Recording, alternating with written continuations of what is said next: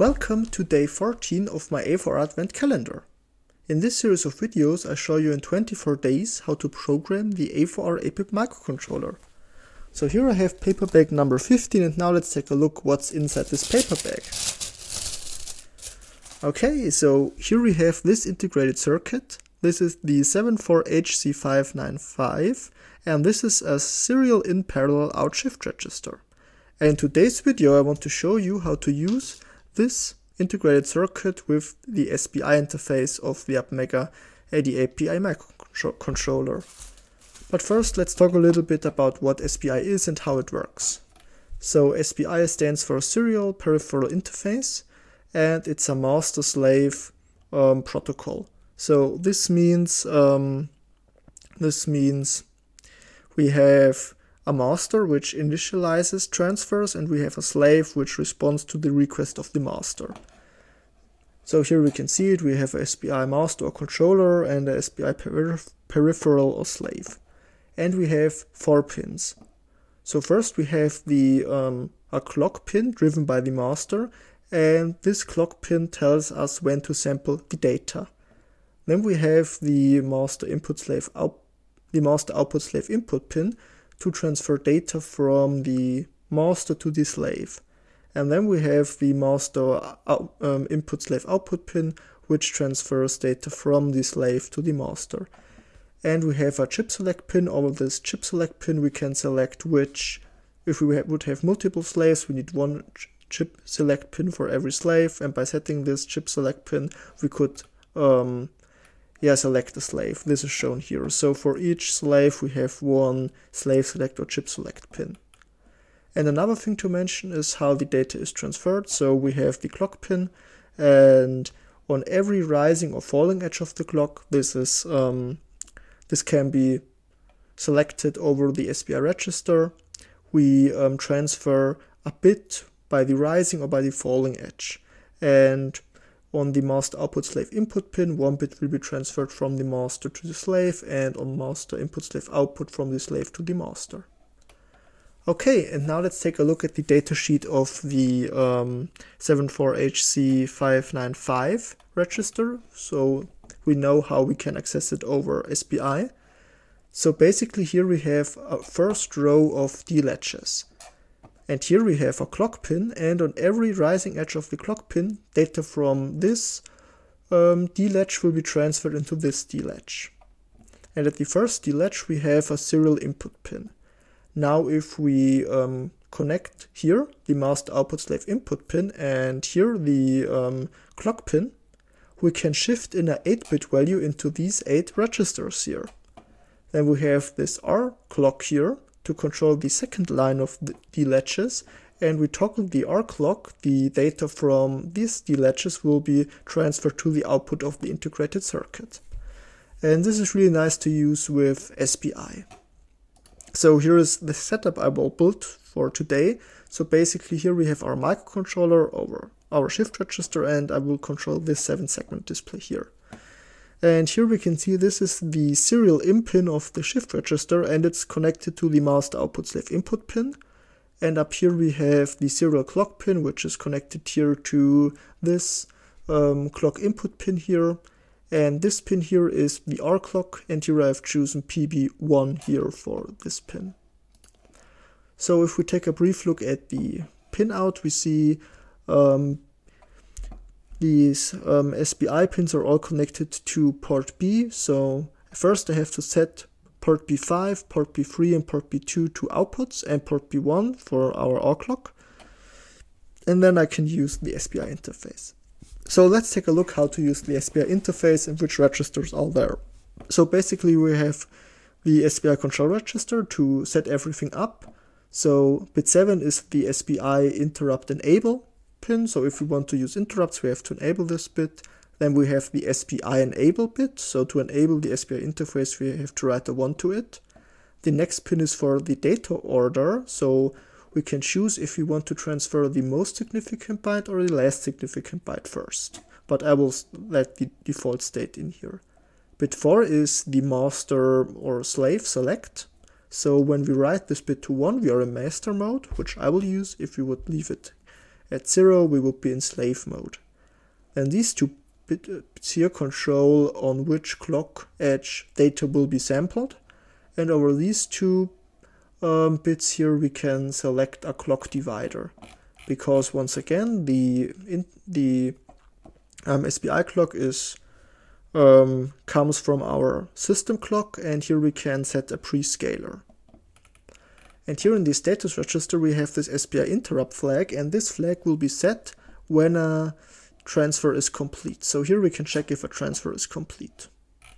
And the last and maybe most important register is the SPI data register, because if you're in master mode, all we have to do to initialize a transfer is we have to write into this register here, and then a new SPI transfer will start.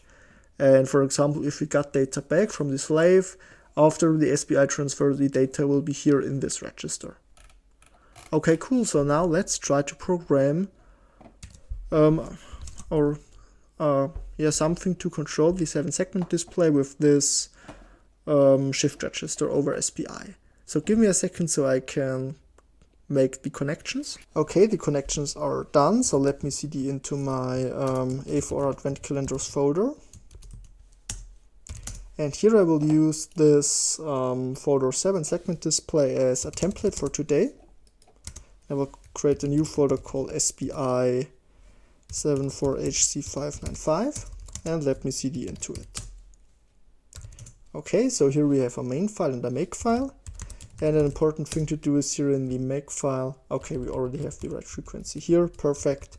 And our output name should be SPI out. Okay. So the first thing I will do is, we don't need a state variable any longer, and I will clear everything in this endless loop here.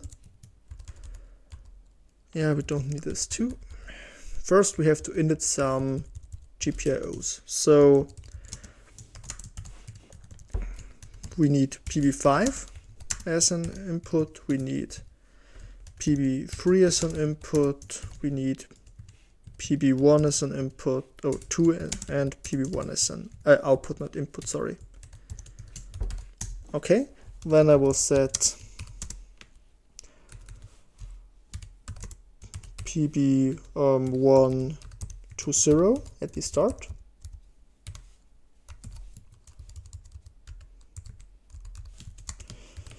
And PB1 is the R clock here.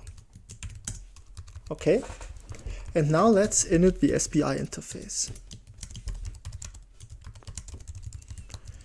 Okay, the first thing we will do is we will write to the SPI control register, and here I will set the master mode, and I will set the clock prescaler to 3. So 3 means, if we go up here, we will divide the system clock by 128. So quite slow, but for us it's okay.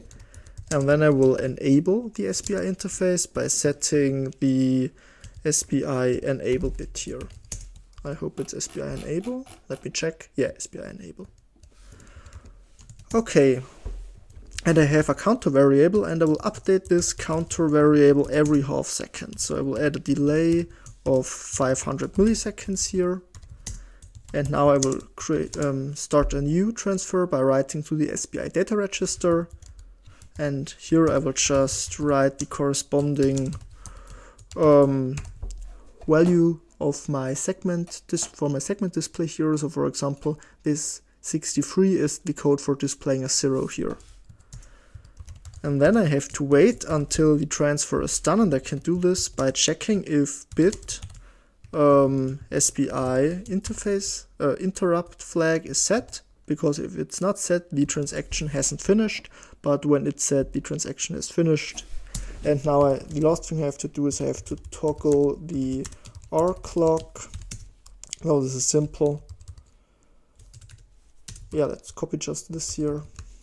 We need it 2 times here, and we need a small delay. So let's make a delay of 5 seconds here, and I have to set it once, and then I can clear it. Yeah, maybe let's add this here too. Set our clock, and then here it's reset our clock. Okay, so let me try to build this and flash this. Yep. And our output file is spiout.hex. So let me try to flash it. I have to give it my password. Okay, it's not working. Why it isn't working? Let me troubleshoot for a second and then I will come back.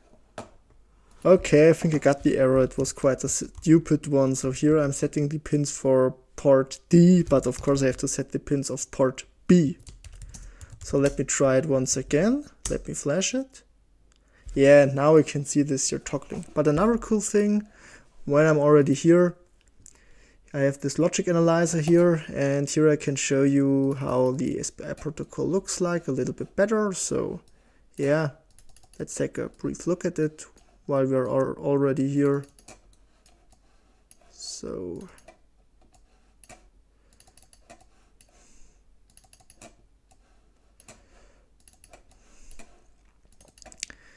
up here we have our clock, SPI clock. This is our data pin, and this here is the our clock pin. We can see this because if we take a look at the time this pin here is high, you see it's the 5 or 4 milliseconds we have configured. Yeah, and when we want to see which value is shown here, there are some decoders here. So, here are the decoders, so let's select SPI. Okay, and we have to add the here, so D2 is the clock, master output slave input is 2, and now I should be able to decode the value here.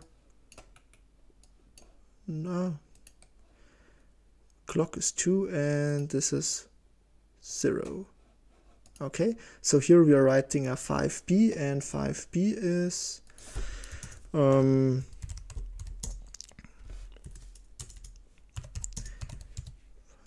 this is 91, and if we take a look at our main function here, 91 is displaying the 2, for example.